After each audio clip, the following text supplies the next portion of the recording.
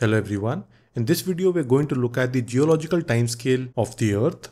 Now generally students find this topic very boring because you have to memorize a lot of names, their features, time scales, etc. But in this video we'll try to make it really interesting, whereas we'll also look at some mnemonics which would definitely help you memorize these time scales in a better way. Alright, let's begin.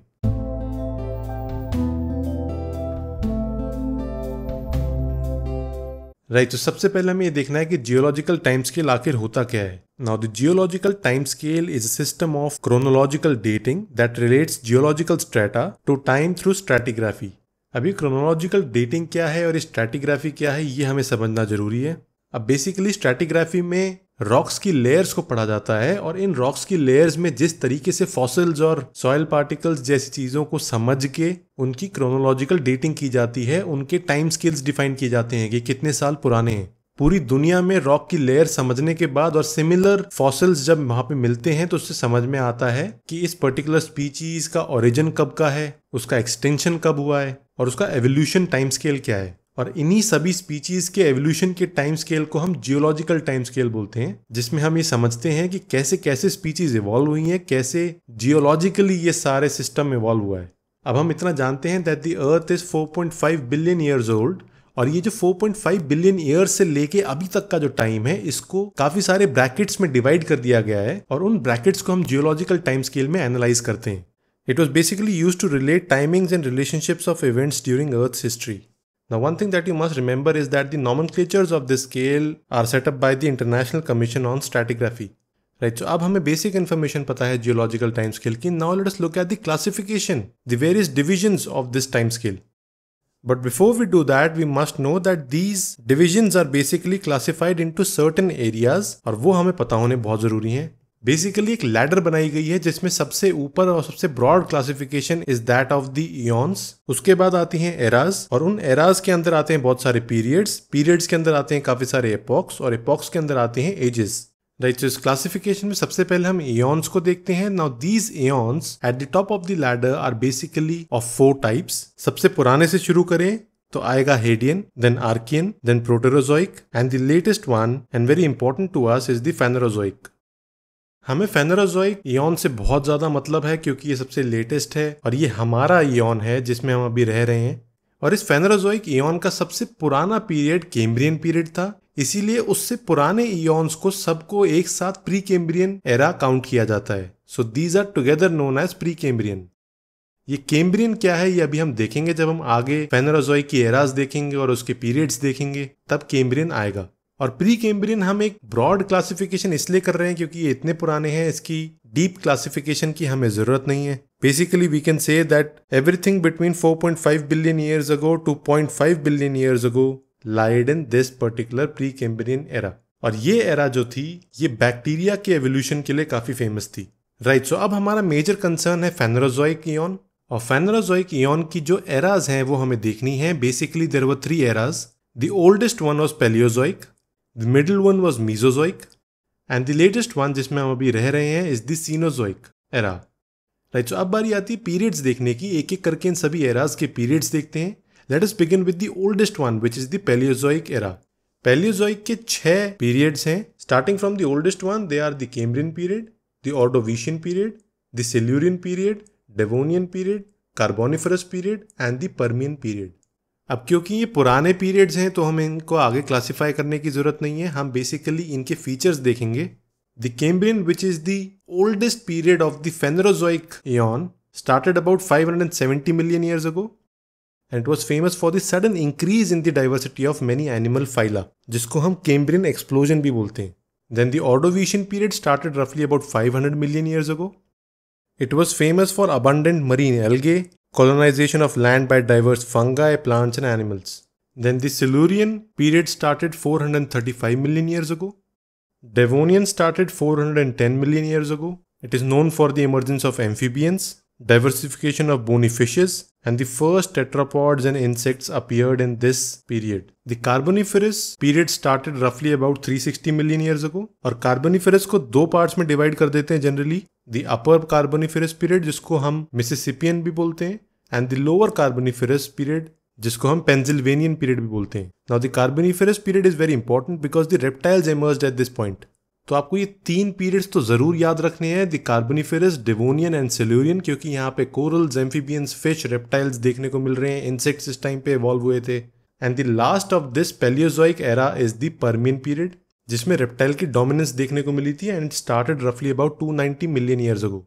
अब यहाँ पे आपको घबराने की जरूरत नहीं है कि कैसे इन टाइम फ्रेम्स को याद रखेंगे, आपको सिर्फ ये सीक्वेंस याद रखना है, जिसके आगे चल के मैं निमोनिक्स भी बताऊंगा कि कैसे नाम और सीक्वेंस याद रखा जाए। बेसिकली आपको एक रेंज पता होनी चाहिए, एक सीक्वेंस पता होना चाहिए और उसके फीचर्स पता होने चाहिए। निमोनिक्स से आप सिर्फ उसका ब्रॉड आइडिया ले पाएंगे, लेकिन उसके फीचर्स आपने बार बार रीडिंग एंड रिवाइजिंग से याद किए होंगे तो ही आपको फायदा मिलेगा। राइट, सो हमने पैलियोजोइक एरा के पीरियड्स देख लिए हैं, अब हम मीसोजोइक एरा के पीरियड्स देखते हैं। The Mesozoic era is divided into 3 periods. The oldest one is the Triassic period, then the Jurassic period, and the latest one is the Cretaceous period. Now the Triassic period started roughly about 240 million years ago. और इस time पे frogs और turtles देखने को मिले थे. They emerged for the first time in the Triassic period. Dinosaurs भी इसी टाइम पे इमर्ज हुए थे, but they were predominant in the Jurassic period, जो कि एक बहुत ही फेमस नाम है। इसको आप याद जरूर रख पाएंगे because you must have seen the Jurassic park movie. The Jurassic period started 205 million years ago, and this was famous for the dinosaurs. The Cretaceous period started roughly about 138 million years ago, और ये dinosaurs की extinction के लिए famous है। Right, so now that we know the periods of the Mesozoic era, let us quickly look at the periods of the Cenozoic era, which is the most important one because we are living in this era. The Cenozoic era is divided into 2 periods. The older one is the Tertiary period and the newer one is the Quaternary period. Now since this is the latest set of periods, तो हमें इसकी further classification भी पता होनी चाहिए। The tertiary period is further divided into certain epochs. These are starting from the oldest one, Paleocene, Eocene, Oligocene, Miocene and the Pliocene. The quaternary period is further divided into 2 epochs. The older one is the Pleistocene and the newer one is the Holocene. अब बारी आती है इन epoch के features देखने की। Let us start with the oldest one. अब Paleocene epoch बहुत ही famous है because mammals started originating and evolving in this particular epoch, and this came roughly about 63 million years ago. The Eocene epoch came about 55 million years ago and it is known for rabbits. Oligocene epoch 38 million years ago and it is known for early horses, cats, dogs, camel. Miocene epoch came 24 million years ago and it is known for flowering plants and trees. Plants and trees बहुत पहले आ गए थे, but we are talking about flowering plants and trees. Then Pliocene 5 million years ago, and it is very very important because early human ancestors were seen in the Pliocene epoch. The Pleistocene epoch came about 2 million years ago and it is known for Homo sapiens. And then finally the Holocene epoch came about 10,000 years ago and it is known for the modern man.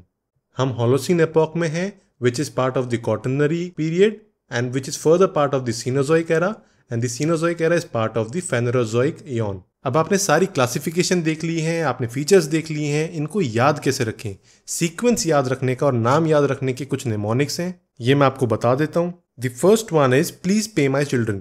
Please के P से pre Cambrian होगा, पे would stand for Palaeozoic, M would stand for Mesozoic and C would stand for Cenozoic. ये हमने era देख लिए हैं। This is how you can remember the various eras of different एॉन्स। Please pay my children. The second mnemonic to remember various periods of these era is camels often sit down carefully, perhaps their joints creak. Now notice camels से आप Cambrian याद रख सकते हैं, often से Ordovician, sit से Silurian, down से Devonian, carefully में car है Carboniferous, perhaps से Permian, there में T है Triassic, joints में J है Jurassic, creak में CRE है Cretaceous. टर्शरी और कॉटनरी तो बहुत सिंपल है, इसके लिए आपको निमोनिक की जरूरत नहीं है। हाँ, बट टर्शरी और कॉटनरी के जो एपोक हैं इनके लिए आपको निमोनिक की जरूरत पड़ेगी। So the third mnemonic is put eggs on my plate please Honey. Put P Palaeocene, eggs E Eocene, on O Oligocene, my M Miocene, plate Pliocene, please Pleistocene, Honey H O Holocene. इस तरीके से आप epoch याद रख सकते हैं of the Cenozoic era. Put eggs on my plate please Honey. Someone is asking his और हर better half to put eggs on their plate. Right, so this was the entire concept of geological time scale, the various divisions and classifications, their features, and the mnemonics by which you can remember the name and sequence. I really hope that you enjoyed watching this video. If you really did, please give us a like and ask your doubts in the comment section. And please download the Civil Coursify Android app from Google Play Store and share it with your friends to help us create more content. Thank you. So this is it for this video. The PDF notes for this video are available on the Civil Coursify Android app for free. Subscribe to our YouTube channel, download the Civil Coursify Android app and follow us on Facebook and Telegram. Links are available in the description as well as comment section. Till then, thank you and take care.